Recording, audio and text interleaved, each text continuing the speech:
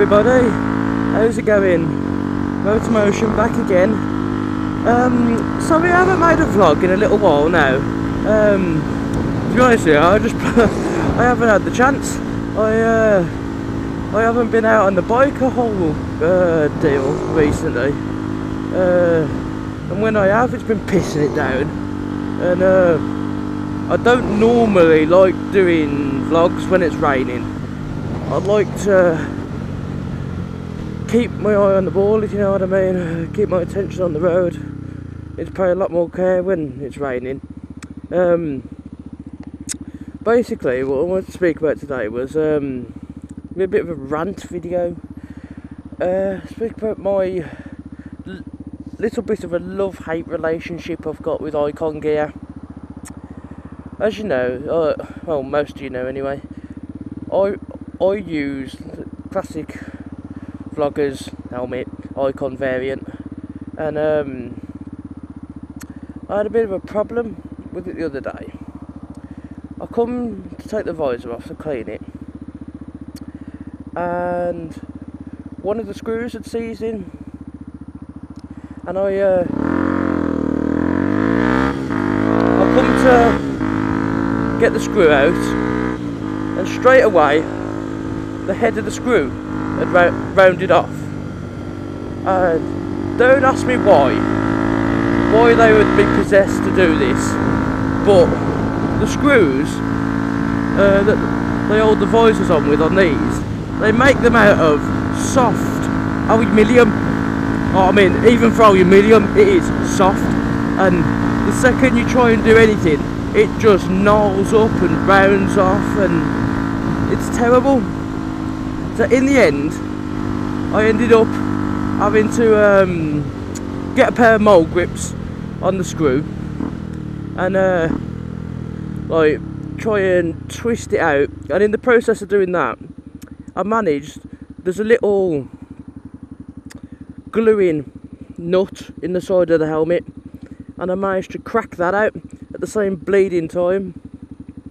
So what I've ended up having to do was, I've got a little M6 nut, and I've took the visor plate off that it clips onto, and I've ground the edges of the nut down, and I've popped the nut into the hole in the side of the helmet where the original nut went, and then I've got some like resin, like Italjet and that, and then I've glued the new nut in the place where the old one was, and then I've got some stainless steel bolts, Allen head bolts, and I've used them to hold the visor on with. So now I'll never have another one seize up on me, because the problem was, because they'd used shit aluminium through the winter where the rain and the salt and everything had got in there, it had oxidised, and it had seized to the brass nut that was in the side of the helmet. So then I couldn't get it out. But I don't understand it. It's stupid. Why would you use aluminium bolts on a £270 helmet? It's stupid, because you think about it. If you go on eBay, you can get, I mean, this is at retail prices, the prices we would pay. You can get a pack of 10 M6 bolts, stainless steel ones, for £1. You need two for a helmet, so that's 20p per helmet. 20p on top of £270. When you, I mean, what's that really? I mean, and that's at retail prices. They would get them trade. I mean, they'd probably pay about a penny a bolt or less.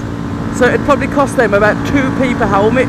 So I don't understand why they wouldn't just put good nuts and bolts in it from factory. It just makes sense. But I know it's ridiculous. I have like I say, I have a bit of a love-hate relationship, because I mean, in general, the helmet is put together brilliantly. It's not nice quality. It's the comfiest helmet I've ever had. The liner is beautiful, and I really like Icon's design. They seem to be a lot different from all the competition out there. Like with the jackets and the helmets and everything, they seem to use different design strategies than all the other brands do, because everyone else seems to follow the same trend. They seem to try and stand out a little bit, but I don't know, it's kind of, they let themselves down a little bit in certain areas. It's like the only other issue I've had is I've got two major faults with the helmet. One is them screws, like I've just explained to you, and the other one is on the box when you buy the helmet, they state that the visor is an anti-scratch visor, but what they don't tell you is that it's only anti-scratch on the outside. So whenever you're cleaning your helmet, bear in mind I use a professional cleaning kit. I've spent like £30 on this helmet cleaning kit. You get all different cleaners and the proper cloths and everything, and whenever you clean the inside of it, you get these tiny little micro swirl scratches all over the inside, like you see in the paintwork on cars, but it only happens on the inside. You can be as rough as you like with the outside, it don't scratch, but the inside, it's terrible. So I mean, I've just had to go and buy a new visor because it was ruined. Now that, as you can see, the weather's got a lot nicer, as soon as the sun hits it, it was making all the scratches glare, and it was getting me right in the bloody eyes. So I've had to buy another visor.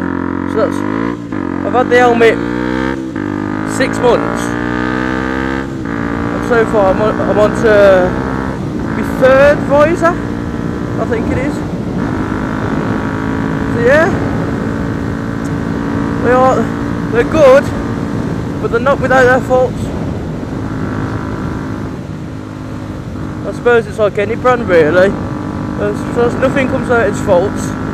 Another minor complaint I have, but this one is minor because you only need it occasionally, is there's no quick release on the visor. Every helmet I've had previous it's had a little, there's a visor where you just have a little button on the side, press the button, pop pop, visor's off, clip the new one in, job's a good one. Whereas this one, as I've explained to you, it's all screws, so it takes you about 10 minutes to do a visor change rather than about 30 seconds. So it's just little things you have to remember when you're buying one. But yeah, a little rant video. I mean, I'll still buy the gear because I do love their designs. A bit different from the crowd. But yeah, that's about it for today, guys. I'm gonna go and enjoy the beautiful British spring. It seems to have finally turned up, a bit late, but yeah. Rev bomb. Alright then, guys, I'll catch you later. Take it easy. Murder Motion signing out.